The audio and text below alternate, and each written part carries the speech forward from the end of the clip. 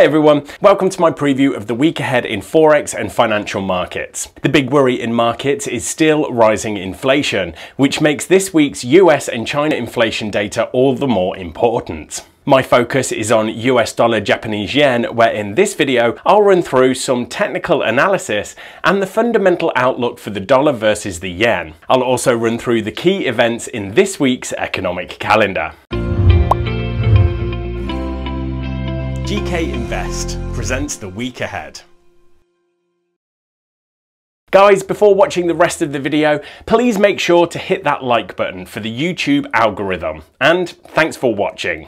The main event of the week for me is US CPI data on Wednesday, which by modern standards is expected to show a shock 3.6% rise in annual US inflation. The data and the market reaction could be a big moment for the direction of the dollar and all major Forex pairs. The preamble to the US data is PPI from China on Tuesday, where prices out of the factory gate are expected to be up because of higher input costs caused by the supply chain problems of the last year. I wouldn't expect the market to be too rattled by the higher inflation, since the Fed has already prepared us for what they say is transitory inflation, which they do not plan to react to. The last thing I'd mention is the UK Q1 GDP, which could be of note for the British pound. Outside of the economic calendar, there are some big international earnings out from the likes of Alibaba, JD.com, BP, Toyota and SoftBank, alongside big names from the US like Intel,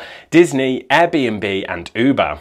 Starting from a weekly chart, US dollar Japanese yen is potentially at an important turning point. The price has broken out from and pulled back to a 5-year down sloping channel. A move to new highs for 2021 could confirm a new long-term uptrend.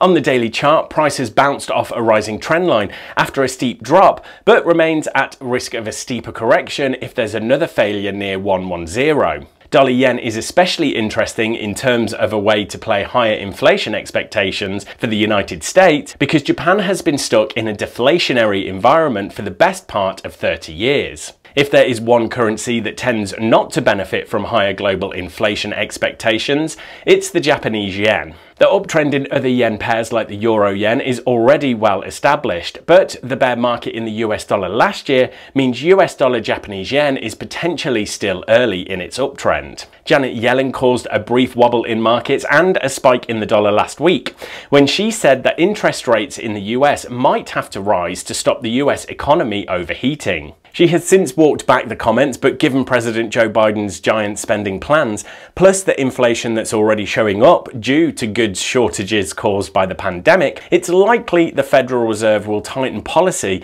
before the Bank of Japan, and that puts upward pressure on US dollar Japanese yen.